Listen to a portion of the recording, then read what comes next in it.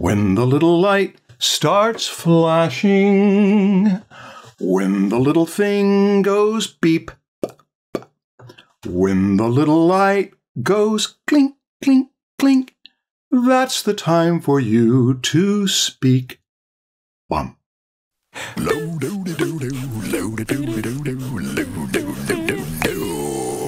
the Draftsmen Show. Yeah. Stan, what have you been up What's to? up, Marshall? I'm excited. What are you excited about?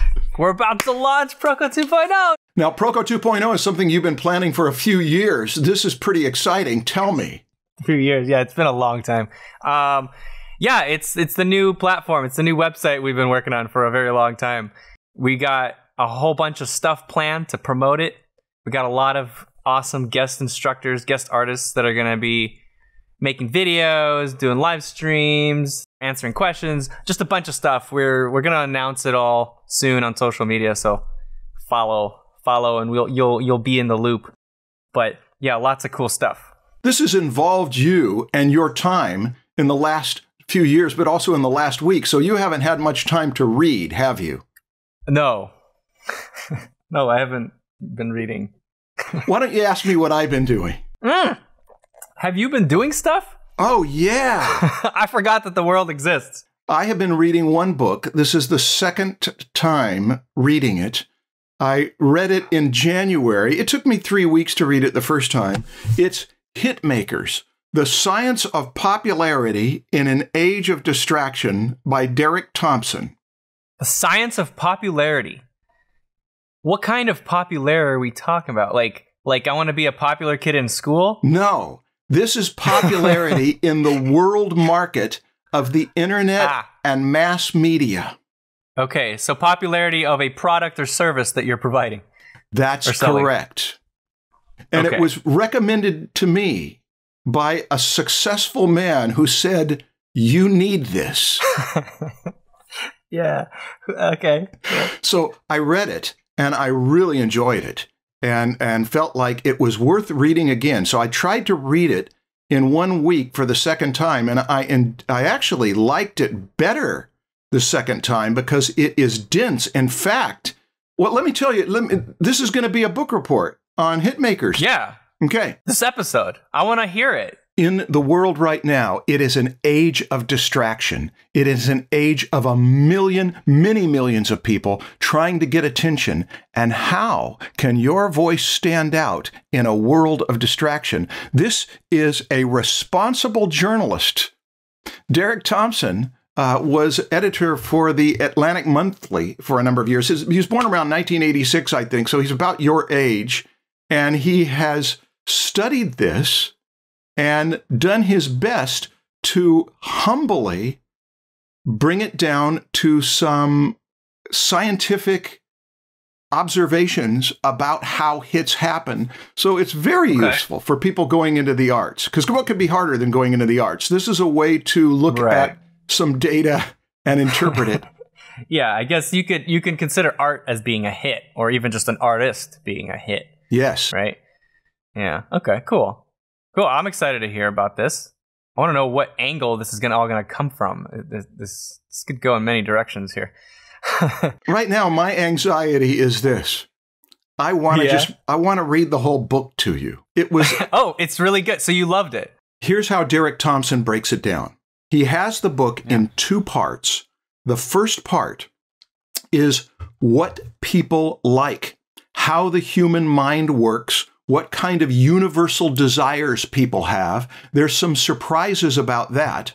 The second part of the book is how product gets through market to user. So that's the big double breakup, is what is it that people want and how do they get it, so that if you are a person trying to sell something, you know something about the business of it. Now, the introduction is so densely and well written that the introduction to the book is worth the price of the book itself. In the introduction, he starts with 2 metaphors. One is from Italo Calvino in a book called Invisible Cities, where he explains that there is no one stone that makes the bridge hold up. It is the invisible alignment of the stones that makes the bridge hold up. So if anybody is saying, what is the one factor that makes a popular hit? There is no one factor. There is an invisible coming together of several things. The second image he proposes is from Jorge Luis Borges, who talks about a map that, in trying to be accurate, has to be as big as the empire. And if the map is as big as the empire, it's useless. You might as well explore the empire. Now, between those two images, he presents this as a map that will help us get our heads around how hits happen. It's not the real thing, it's theory. But he also tries to provide some good stones for the bridge. And the good stones for the bridge are stories. This book is replete with stories about how hits have happened, starting all the way back from 150 years ago with Brahms' Lullaby, the most known tune in the history of the human race, apparently, and how it became a hit before there was radio. And then he goes to the Impressionists, and how the Impressionists, who might not have been a hit, became a hit. And then when he moves into the 20th century, where we have mass communication, he starts to make comparisons of what happened long before mass media. And now that we've got things like Instagram, where everything goes viral, and he's looking for common ground between these two eras of how this stuff happens. I've spent the last week in this book, immersed in it, and tempted to share every story in there, because every story in there is interesting. And every story in there is thought-provoking and discussion-prompting and inspiring. And I have to back off on that, but there's where we start. I don't want to hear all these stories. That's going to take much longer. I want to hear what lessons you learned from this book. I've got an idea for how to present this. Let me read you the table of contents slowly, and that way we can see whether any of these are worth unpacking. Okay. Introduction is the song that conquered the world. Let me tell you about this. It's Brahms' Lullaby. Brahms wrote all sorts of wonderful piano pieces, little intermezzos and stuff. He followed right after Beethoven. He was a known composer and a respected composer, but he wrote a lullaby for a particular woman for her particular baby, and it went, as people say, viral. And the reason it went viral is for something nobody could have predicted. It was that Germany was ravished by war in the late 19th century, and German immigrants came to other countries, including the United States, and they brought with them this tune that they knew, and it just disseminated from family to family. And the point that he makes about this, there's a few points about it, but one of them is that you can't predict what the weather is going to be in 2 weeks or 2 months or 2 years from now. There are too many factors involved. And so that immediately introduces the element of humility. We cannot engineer with any guarantee that something is going to be a hit because too many factors are out of our control. Okay. That doesn't interest me. Okay, cool. Now what? That wasn't interesting? How does this... What? Did you say that wasn't interesting? No, it's interesting, but it doesn't serve me any good to know that. What do I do now with it? If I were to read this book, I would want to know how can I increase my odds of making a hit? Not just to know that, like, well, it's about luck. That doesn't serve me any good. Here's what you do with it. You go in with a realistic attitude that not all factors are in my control. Yeah, that's obvious. Let's move on. The first chapter is the power of exposure. Here's what you get out of it. Quality is a factor in hits, but it is not the most important factor. A more important factor is exposure. And so you can make a Punnett square. You can say in one corner we have great quality and nobody knows about it, so it can never become a hit. We have in another corner great quality that becomes a hit because people know about it. Then in another corner, we have lousy quality that disappears because it should, but we can also have lousy quality that becomes a hit, as you know, because you gripe about stuff that became a hit that you think sucks. So there are 4 different corners of this, and one of the points he makes is that if people don't know about it, it's not going to become a hit, and that is the power of exposure. Wait, so hold on with that. So you said that something that sucks could become well known because it sucks. What if it's in the middle? What if it's mediocre? Are people still going to talk about how much it sucks, or does the medium stuff tend to disappear more often? Or does that not matter in this at all? It's more about like, if you got exposure, quality doesn't really matter because you got exposure. It's not the quality doesn't really matter. Well, but yeah, of course it matters. The two combined are more powerful, but like you could still have a hit whether it's good or not. Yeah. Or in the middle. It's not that your thing has to be really good or really bad. No. No. The Punnett square is like a map. It's an oversimplification, but it's a useful oversimplification. And the point of it is that the Impressionists might have fallen into obscurity if it had not been for one member of the group whose name you don't even know, Gustave Caillebotte, I might not even know how to pronounce it. But he was the one who bought up a number of these paintings that were not famous at the time, bequeathed them to the French government, and it turned into a controversy in which the painter Gérôme doesn't end up looking good. He called them something like filth. And it was so controversial that it aroused more curiosity. More people went to see it.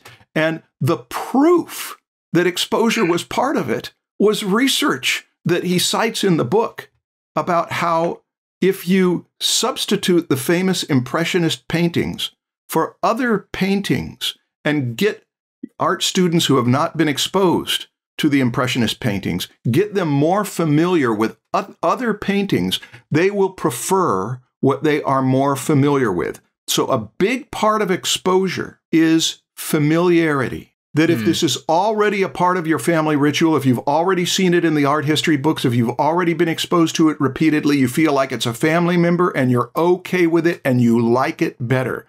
So familiarity is part of this power of exposure thing. Okay. I don't know whether I answered your objection or your challenge. I get it. I understand the angle at which he's, coming at this from. Why exposure matters. Okay, let me go to the next chapter. The Maya rule. Maya is M-A-Y-A. It's a strange thing. It means most advanced yet acceptable, most advanced yet achievable, most advanced yet accessible. But it came as a conscious philosophy from a graphic designer who came to New York right after the flu epidemic had ravaged so much of the world. And he was amazed at New York around 1920 that there were all this technology, all these gadgets, but how ugly it all was. And he had a vision to make it beautiful. His name was Raymond Loewy. And he got a job as a graphic designer in New York, an industrial designer in New York, and he was so talented at making ugly things look beautiful that he ended up becoming the person who designed locomotives and washing machines and mimeograph machines and then graphic design and then everything to try to make the 20th century look more beautiful. And that's what he did. And he had a philosophy about it, was that push the envelope, make it the most advanced it can be, even a little shocking, even a little startling, but something that people recognize.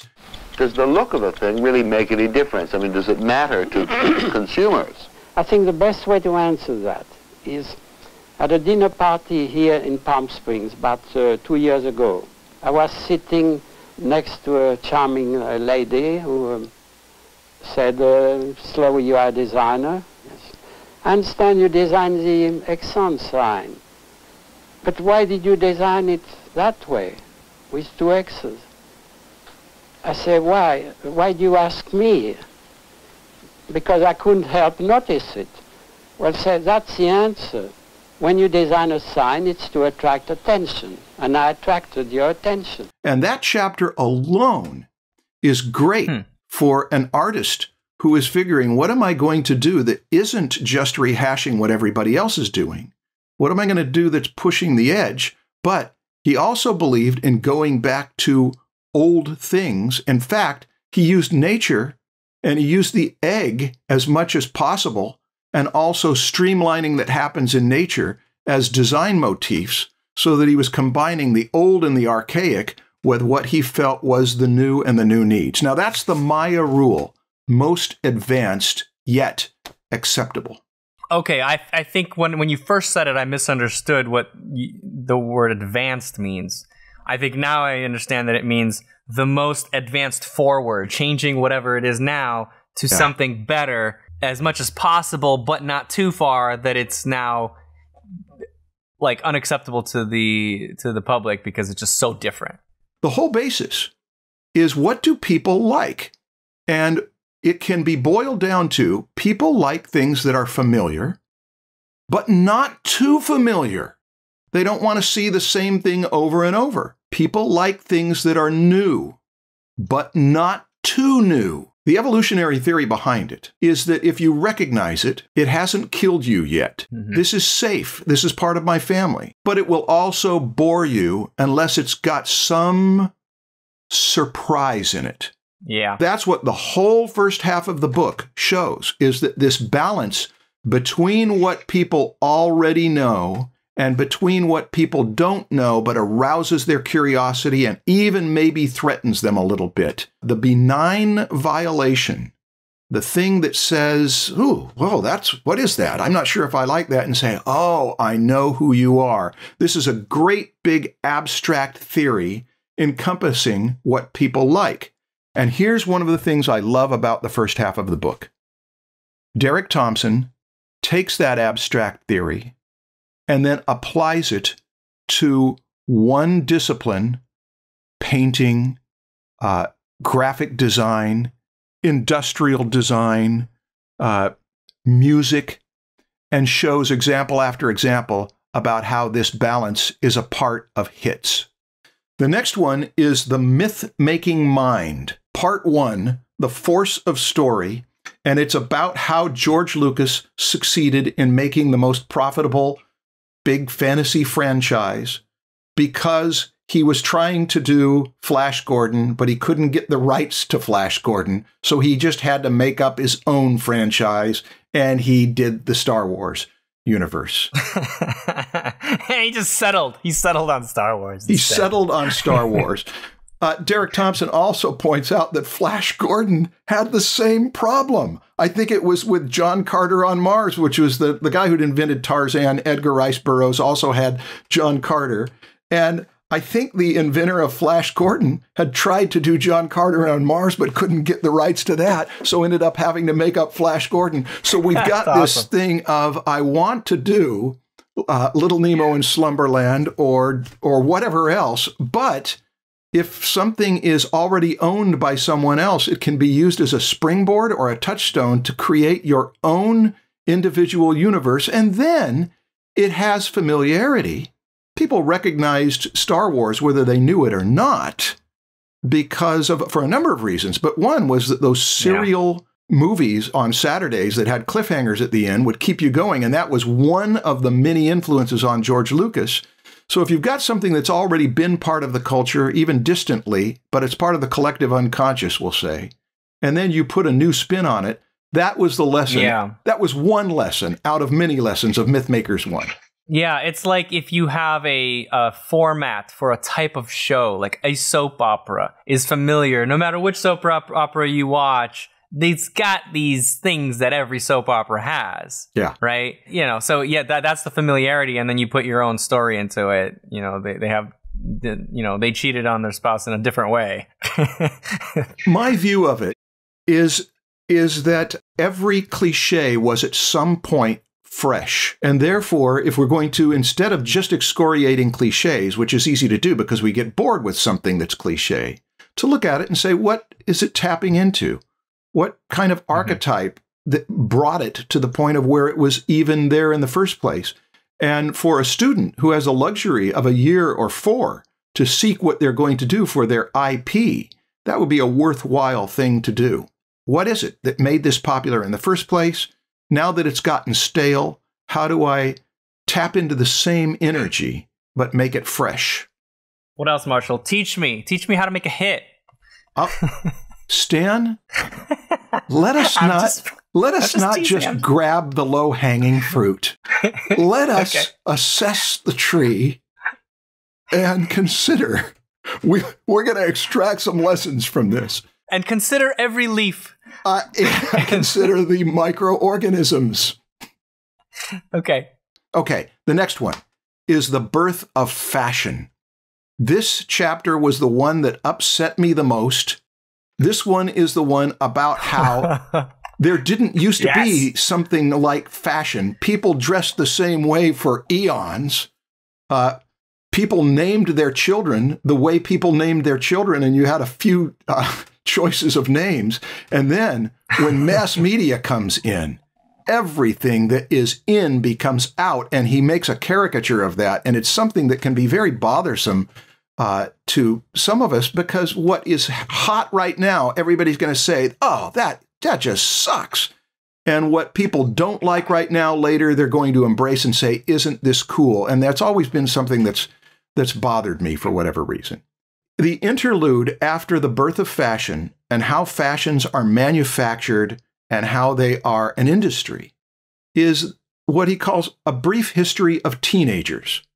Even the category of teenagers is sort of an unknown phenomenon historically. It was in the 20th century that the idea of this spread out gap between childhood and adulthood was given a label and then turned into a marketing arena.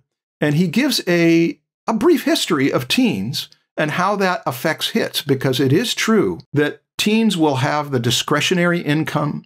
Teens will have they are not neophobic. They are neophilic. That is, they are interested in what is not my parents' opinions.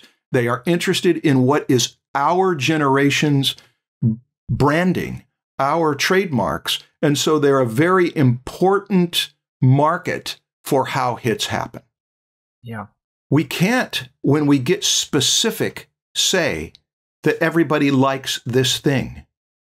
We can say people like things that give them a sense of belonging. People like the things that give them a sense of adventure. But a sense of adventure, to some people, when they look at superhero movies, they can't stand that kind of sense of adventure. So the great big maxim of familiarity and newness is a big abstract maxim. When you start to get down to individuals, it becomes very specific. This group of individuals likes this specific thing. This group of individuals likes this specific thing. And that's why research is necessary to this. Otherwise, you're just aiming out at the atmosphere, hoping to hit something. Whereas when a person takes the time to research their audience and understand their audience, not to just give them what they say they want, but to understand them and see what is behind what they say they want, that is a worthy charge to the person who is seeking to make hits, is to know the audience, because every audience is different. Yeah, so don't just listen to what they say they want. Understand them deeper than they understand themselves, so that you know what they actually want, not what they say they want. This is pretty much kind of what Steve Jobs did. Right? Like, people would say they want all these little features, but he's like, no, you don't. No, this is what you want. And then it's like, yeah, that's right. That is what I want. That's where the second half of the book gets exciting, is that this first half is to understand the product and and your audience. And then he's going to segue into something that is exactly, he uses Steve Jobs as an example. And it is that I know what we really want. I'm a part of you. I understand this group. I am a potential audience member. I mean, there's also things that people say they want, but they don't actually want that thing. There's a lot of examples that come up with just graphic design, like making a website. People say, I want this feature, I want this feature. And then if you just keep listening to what people say they want, you get a horribly designed website that's just filled with features. And people don't actually want all these features. They want something that is easy to understand as soon as you look at the page. And some feature requests come in and it's like, no, you don't want that. You want something different, something that solves your problem, but not in such in the way that you described it. Yeah. Right. So really, it's like when people say they want something, they usually they usually come up with the solution and say, this is what I want the solution. But what you need to do is think about what's the problem they're trying to solve? What's the pain point that they're trying to solve with the solution that they're presenting? Yes. And then solve it in a better way. Yes. In a more elegant way. Absolutely. Yeah. And that is, if you think about it, that takes insight. It takes intuition. It takes giving it some thought, but it takes a creative person that might not even give it thought, but they're just in touch with what they want. Hey, I've got an example, not from Derek Thompson, but from one of the great courses that I've talked about quite a bit, and that I even did an ad for. It was the Thomas Shippey Heroes and Legends course. Because when you look at these 24 lectures, he is taking characters from literature who all of them have transcended their generation, except Harry Potter maybe hasn't yet, and Uncle Tom, of course, didn't. But the interesting thing about these, and Thomas Shippey makes this point consciously in the course, that a great character that is going to stick with people and make a difference, a hit character, is not a character that everybody's asking for. It's a character that people want, but they don't yet know they want it. So who has to know that they want it? But the storyteller. The storyteller feels like, I need to invent this Frodo Baggins, Bilbo Baggins. I need to invent Harry Potter. I need to invent Beowulf. And the reason they need to invent it is to scratch some internal itch, to satisfy some internal emotional or even spiritual hunger that I need this character. And so the storytellers who are in touch with that, both by having a hand in, an investment in their culture, but also an investment in their own emotional life, is going to be able to bridge that gap. So again, we're looking at how do creative people come up with things that everybody else says, I didn't know I wanted that till you showed it to me. And the first half of this book is both a big abstract maxim, they want familiarity, but they want newness, but it is also look to your specifics, whether it's music or storytelling or fashion or graphic design. Look to your specific disciplines and the history of it and what you feel is missing. A good deal of it is responding to internal unhappiness about what's already available, griping about what you don't have access to in the popular culture and that you wish you did and you may be able to contribute it. Yeah, in the business world, they just say identifying the pain points, customers' pain points. That's good. Identifying the pain point. Where do you feel the pain? Yeah. How can I make this pain go away? We're done with the first half of the book. The second half of the book is called Popularity and the Market. Popularity in the Market is about how it gets to people. And my favorite chapter of the book is the first of that batch, called Rock and Roll and Randomness. And it's about how Bill Haley and his rock and roll hit, Rock Around the Clock, became one of the greatest selling hits in the history of pop music. Bill Haley was a musician in the U.S. who was trying to get his band together. He had disadvantages. His career just wouldn't take. And then he got a record deal, and he did a record that was just awful, but that he was sort of forced to do. And the flip side of it had a song that he wanted to record called Rock Around the Clock. And it came out, and it was not a hit. It got some radio airplay, and it disappeared. And then by luck, the son of a movie star in Beverly Hills who collected this kind of music. His dad was working on a movie. They wanted to have some music in there. They knew that this movie star's kid liked music. They asked him for suggestions. He suggested the B-side of this record. They opened up the movie Blackboard Jungle with Rock Around the Clock, and it so appealed to teenagers that it went crazy for popularity. And the role of luck in this story could be discouraging, because what it means is no matter how you try, you do not know how this will happen. But here's the lesson that Derek Thompson brings out of it. Creative people who succeed are the ones who have enough tenacity. They stick with it to where the failure after the failure after the failure does not stop them.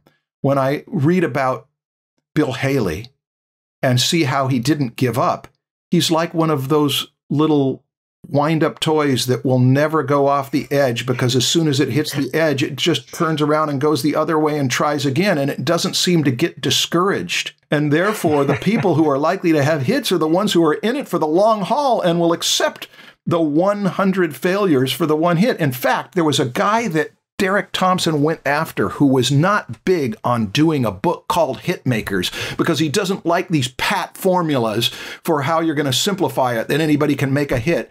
But Derek Thompson consulted with this guy, and he showed that a great deal of how you use math is that if you give something a 1 in 100 chance that it will take and go out to everybody else, there's good chance that if you give it 100 chances, if you give it many chances, it's going to take.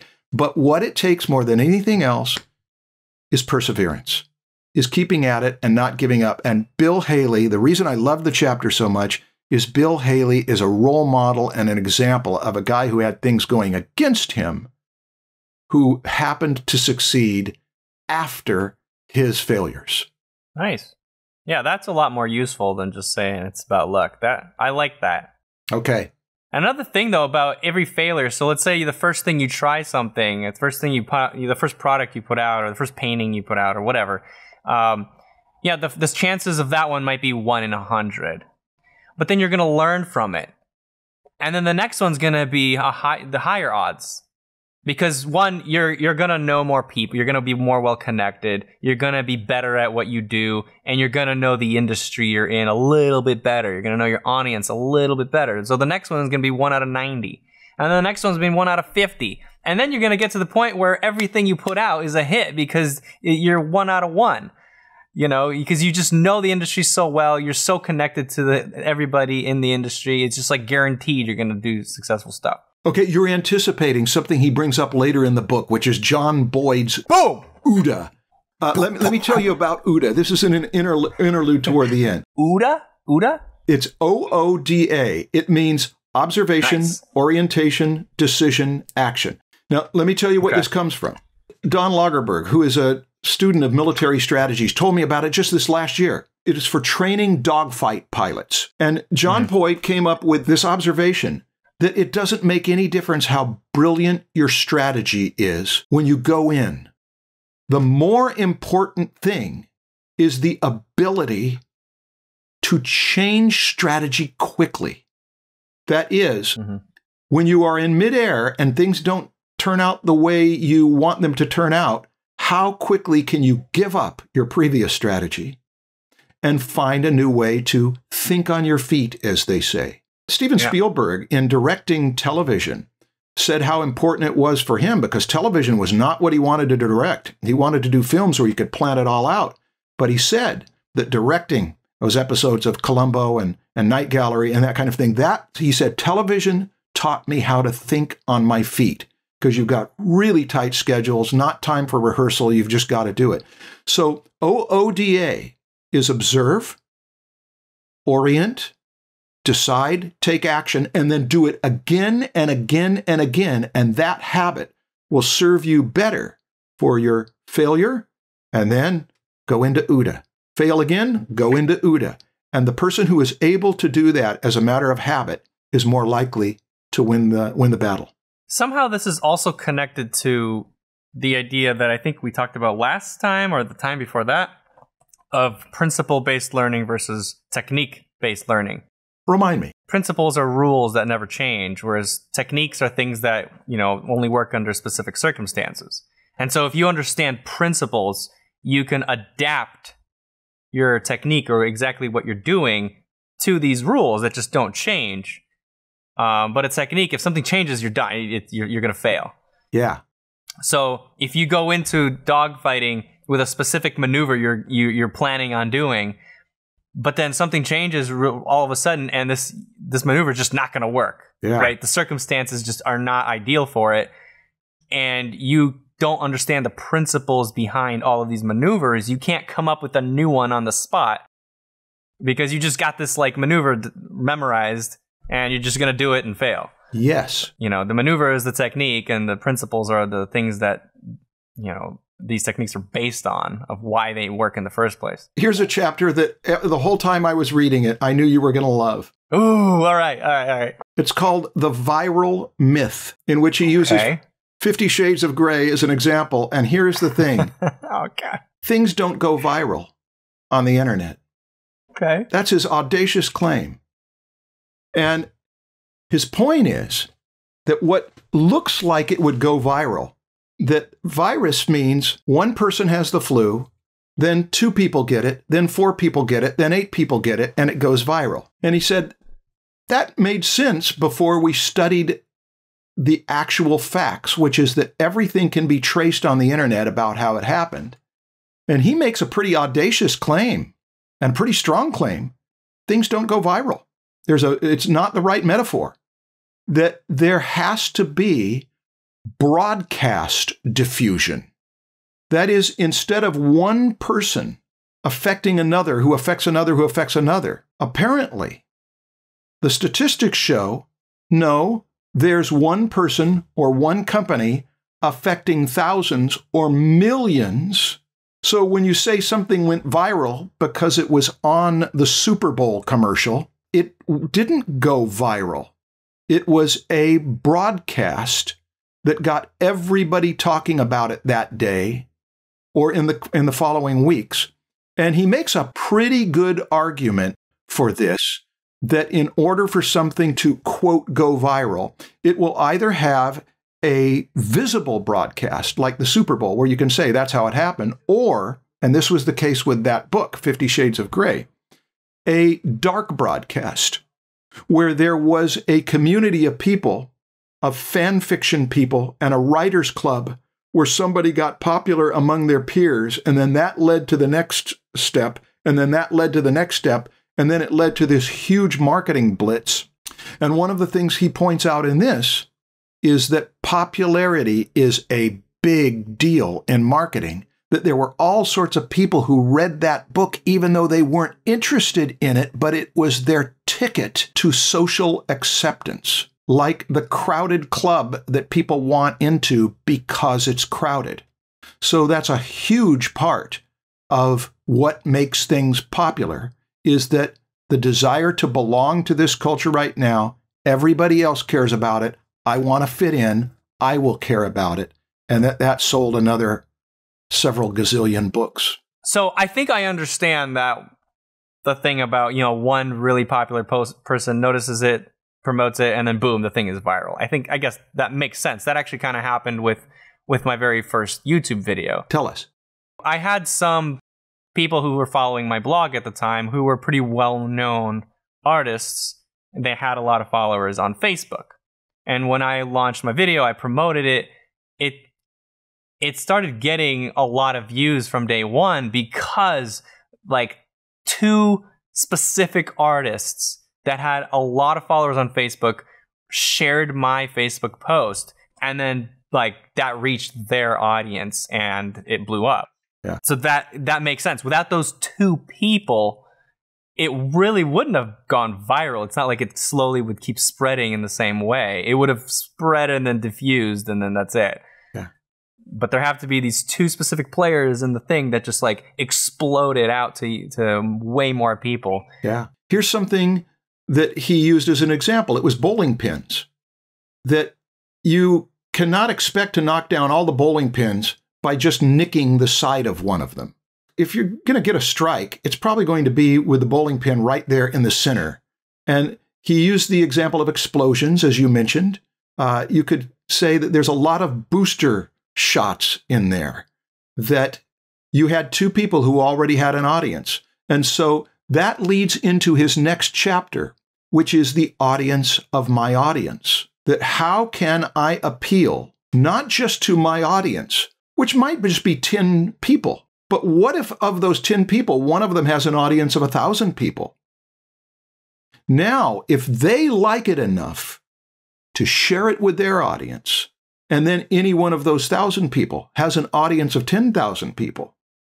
So he encourages to put energy into who is the audience of my audience, and how would this make one of these people want to share it with their audience. Now we're getting real practical about marketing. Okay, the next one. What the people want, one. The economics of prophecy. What it means is he uses the example of Cassandra. Cassandra is the daughter of the king and queen of Troy, and she has a gift of seeing the future, but she has the curse of not being believed. Okay. Cassandra could do well with the stock market. Wouldn't make any difference whether people believe her or not. She knows what to invest in. And so this was the principle of when other people zag, zig. If everybody says that's the thing to invest in, this is the real estate market, this is the thing to do. If everybody's doing that, I know of some creative people that have been very successful, one of whose philosophy is consciously, when others zag, zig. Look at what they are not doing, and then people start to get hungry for that. How's that related to if, like, being someone that can see the future, but nobody believes you, and the stock market is something that works for you? George Lucas is an example.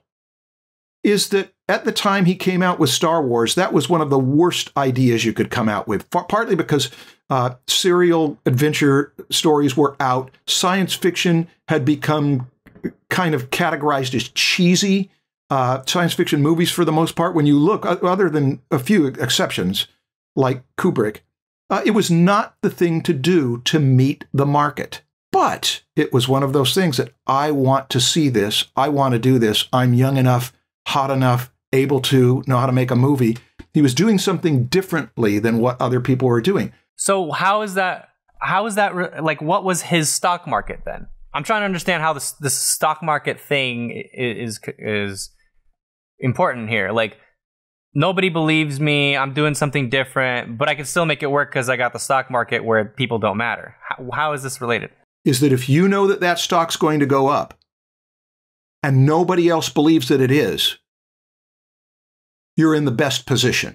And if you, as a creator of content, have an intuition, everybody's doing this, I would rather do this. I feel like this is the thing that I want. That's a hunch, can't be guaranteed, but it's a hunch. And that is what George Lucas did by choosing to do a genre that was not happening at the time. And as soon as it succeeded, then everything starts imitating that.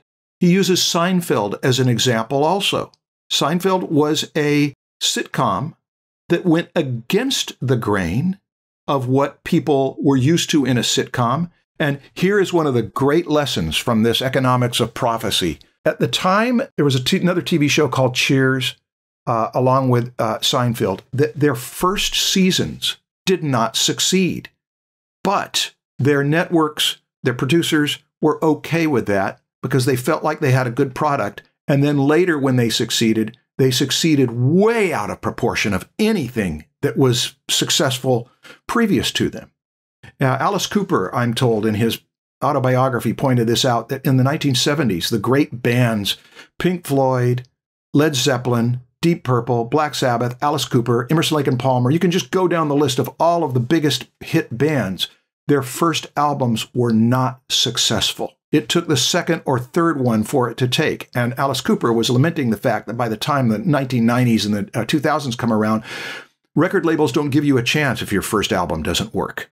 But what Derek Thompson complimented the executives at HBO, or one example for one of the shows, what he complimented is that they were investing in talent more than simply in product. That they knew these people were good, and it might take time for them to get it going, but if they get it going, we're all going to be rewarded, and they did. So there was a hunch that this is a good show, even if it's not like other shows. It just needs a little time to catch on. Does that make sense? Yes. I'm curious how people that have this hunch get the hunch. Mm-hmm. Does he go into that at all? Is it really just about zigging when others are zagging? Or is there some clues that they see that are happening like in an area where most people are not observing, and you're starting to see movement in a direction, and then you say, oh, things are headed that way. Yeah. And more people are going to head that way. Let's go there now before everybody goes. Yeah. Or is it really everyone's there, no one's there, I'm going to go over there? That doesn't work. That thing where everybody's going over there, so I'm going to go over there just for its own sake, it may be that a person's missing it. Here is why I appreciated Derek Thompson's humility. You cannot read this book and be guaranteed a hit in any way. This is a way to look at how hits have happened. That's where the hunch comes, is here's what I'm doing, here's what I'm trying to do, here's what the people around me are trying to do, here's what's popular right now, here's what I wish would be popular. And then, to a creative person, they will, in taking the time with this book, I think it's great inspiration for saying, I'm not going to do this just because other people aren't, but I really do sense that this is what people want. It's filled with stories. I've got my own stories. Rod Serling's Twilight Zone was such a hit, and who would have known that it was going to be, because he had that gift of what's going on in the culture right now with the social paranoia at the time to create a TV show that would tap into that. So the hunch is what we call creativity. Some people will be better at it than other people. And so we're going to learn from them. And Derek Thompson has given us this layout of dozens of creative people and shown us how they did it so that we can pick up their vibe and be like them. Yeah. So I think the quote or the saying, when others zag, you zig, it might be a little oversimplified and misleading to some. I know. That maybe we should add on a little, a half sentence on that and say, when others zag, you zig, but only when you sense people want to zig. Yes. And never in the book does he use the term zig or zag. That came from my commentary on it, which is the economics of prophecy, is that Cassandra knows, sees, prophesies things that the major culture can't believe. And so she had a gift. And so all of us might want to look at Cassandra and say, all right, I sense that it's going this way, even if nobody else does. That's the economics of prophecy. Yeah. Got it. Okay. Makes sense to me now. The next chapter is What the People Want, Part 2, A History of Pixels and Ink. It's about news, and it's about the balance between a journalist's responsibility to tell the truth. But if you tell the truth and people don't know your work, they're never going to know the truth, so you have to delight the reader. And he talks a little bit about how even at the beginning of, in New York, I think it was, that newspapers would hire private detectives who would watch what people opened the newspaper to and what they read, and they'd notice that there was a difference between what men looked at and what women looked at, and they'd find out that people cared more about pictures than words, and they'd find out that any advertisements that were below the halfway fold of the paper were less paid attention to. So they were doing research by spying on people who bought. And then later, television ratings. And then by the time internet comes out, and at the time he wrote this, Facebook was the biggest platform in the world where everybody was getting their news. There's a trail of how all of it happens, and you can follow the trail. And then he did what I thought was fortunate, another dark side of kind of a view of that can be really problematic for a culture. that everybody's just reinforcing their own opinion, which polarizes the culture further. And he even suggested in there briefly that Facebook might consider deliberately giving a feed that is the opposite of what people already dig in their prejudices with. But I doubt that Facebook is going to do that because it's not to their advantage. Remember, I think it was the last episode, I told you about confirmation bias. Yes. This is exactly it. Yeah. Social networks are driven by confirmation bias. They know that when they show people things they agree with, people are more likely to engage with that. Yeah. To share it, to go, yes, I like that. But if they show them stuff they don't like, they're just going to block, they're going to ignore, they're going to get mad and leave, go to another app. They want to give people what they want. And so because of that, they just keep giving people what they already, the opinions they already have. Yeah. People that are liberal just keep getting more liberal stuff in their feed. People who are more conservative just keep getting more conservative stuff. And it just drives people further and further away from each other to the point where they just don't understand each other anymore. Yeah. That to me was one of the most valuable social contributions that this book offered. I don't know that it gives that much to do with marketing. He refers to fluency. Fluency is when it's easy to understand an argument because you already believe that way. It's something you're familiar with. Disfluency is where you have to concentrate hard and you figure, I'm not going to concentrate this hard. It threatens what I believe already. So the early point that he made in the book is that people seek fluency with just a tiny bit of disfluency to challenge them. This is all from the Netflix documentary, the Social Dilemma. So if people want to learn more about it, just Social Dilemma on Netflix. It's a cool documentary. It goes into all the problems with social networks and stuff. Yeah, people might not want to know more about it because it's so disfluent to them. It means I'm going to have to think about my Facebook feed and how I'm confirming my own bias. It's something people should be aware of, and it's a dose of medicine that doesn't taste good. Yeah, it's important stuff. The final chapter in the book is a really inspiring chapter. It's called The Future of Hits, Empire, and City-State. Let me explain. Empire will be Disney. City-State will be Ryan Leslie, a musician. Okay. Empire is that one thing feeds into another thing, feeds into another thing, feeds into another thing, so that when you have a success like a movie, it's not just a movie, it also has a product. You can buy stuffed animals of the characters. And it's not just a product, it's a pilgrimage to a theme park. And when you go to that theme park, it reminds you that you can buy more of this product, which makes you curious to see the next movie, and then the TV show that spins off from it, and then the songs. All of this stuff loops back in so that there is this infinity loop of anything that succeeds will lead them back to my product and build an empire. But that can only be done when you've already got a strong establishment where you can make movies and TV shows and produce songs and stuffed animals and have a theme park like Disney does. So he focuses on how Disney has mastered this as an empire.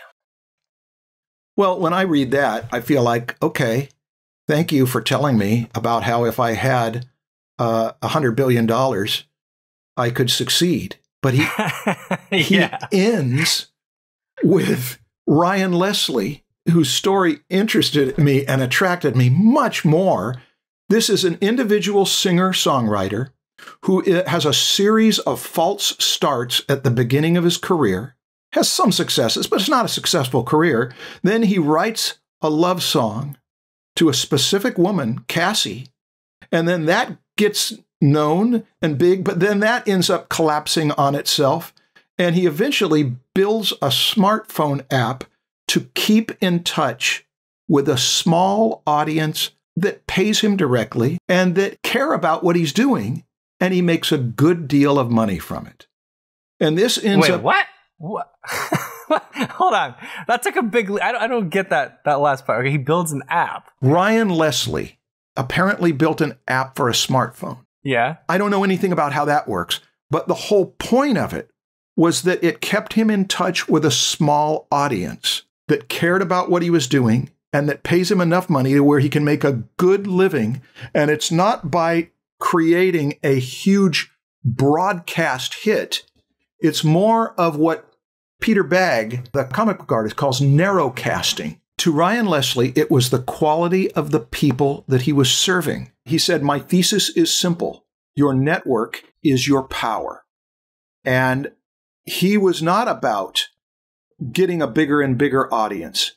He was about what I'm hoping to do, which is to have a smaller and smaller audience of people that you really want to be involved with and who mutually nourish and challenge each other. The Ryan Leslie story was a small part of the book, but he ended it on it so that after we've been exposed to this mega giant of hits, we now get exposed to somebody who would say, I could do something like that maybe. Give me your thoughts. This just reminds me of Kevin Kelly's idea of 1,000 true fans. Yeah.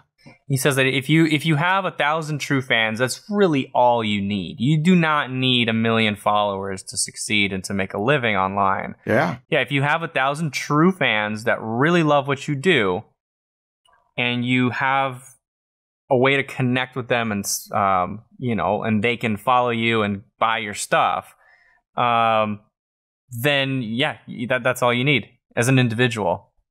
We might want to do some math about how many people purchase stuff on the internet, which would be in the many billions, and then what would 1,000 be percentage-wise? 0.00 what of that audience? It doesn't even matter. We could say there's 20 zeros or 50 zeros. If we're trying to tap into some kind of universal human need, we don't have to tap into a universal human need that appeals to everybody, only this tiny percentage. And if 1,000, how much do they need to pay us? $10 a month? Well, let's see. How much do you want to make per year?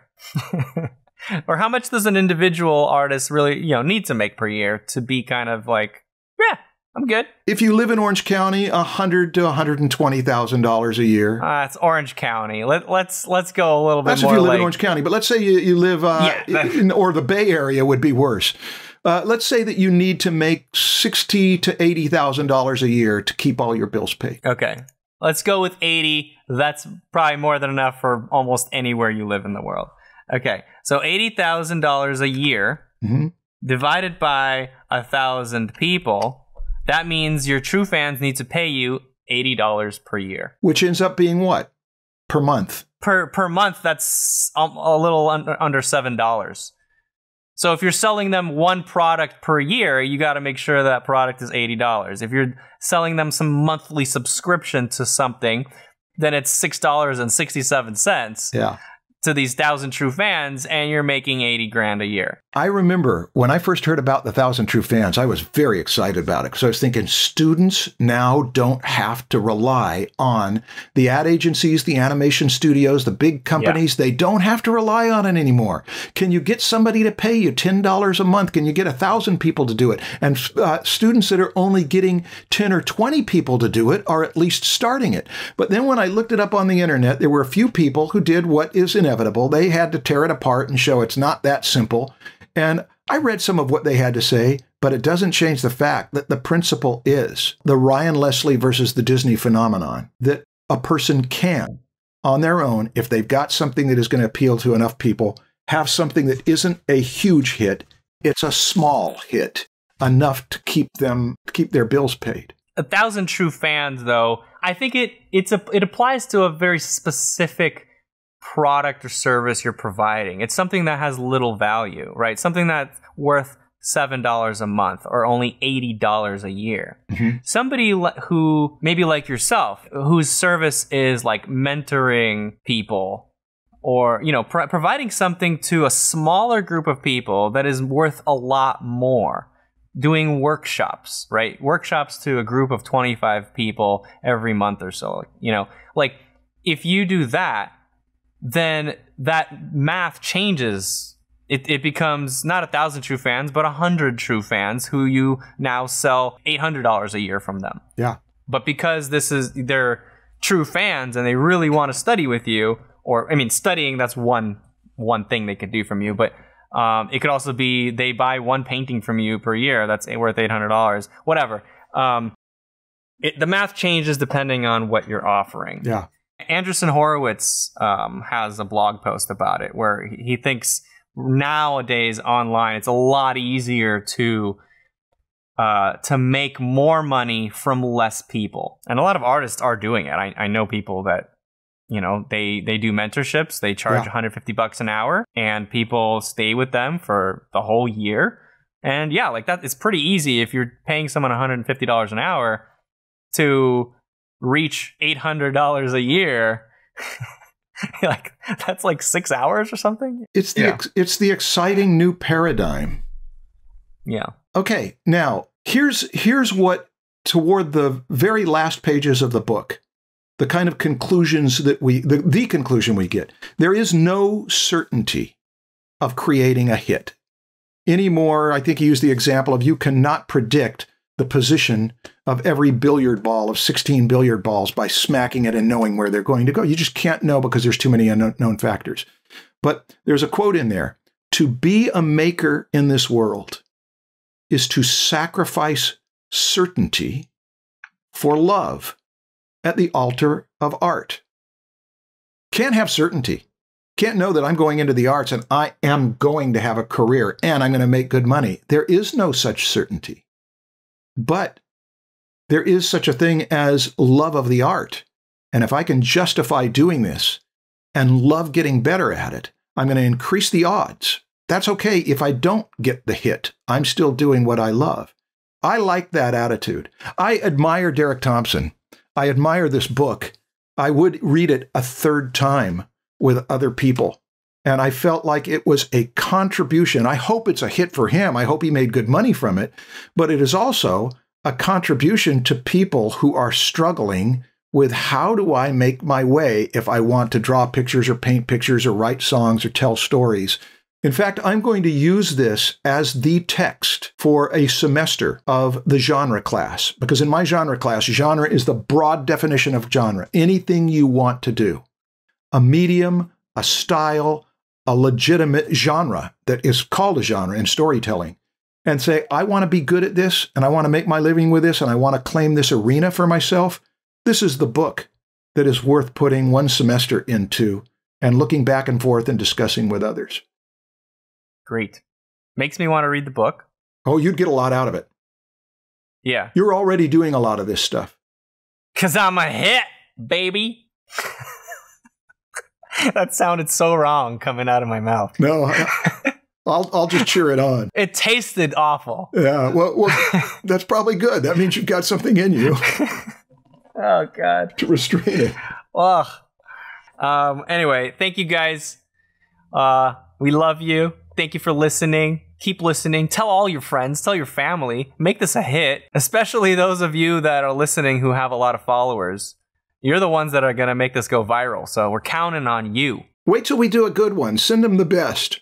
Yeah, sure. It wasn't this one. No, that's it wasn't for sure. this one. All right. Anyway, cool. Thanks, guys. See ya. Make sure you go to PROKO.com next week. Yeah. PROKO 2.0 is Lots open. of big stuff going to happen. Yay. PROKO 2.0. All right. Bye.